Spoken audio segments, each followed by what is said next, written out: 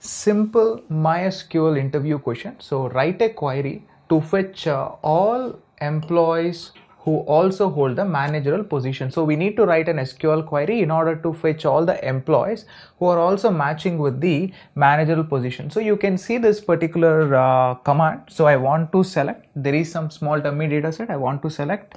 So E from employee first name, so employee last name, and we are trying to take position column. So after taking this 3 columns, so from employee info, so we are trying to go for an inner join which is matching with the position. So inner join is, so whatever the data present in info and whatever the information present in employee position, they need to match. So once this condition is satisfied, then what we need to do is employee ID and the position of employee ID, both the things are matching, as well as and the position in managerial.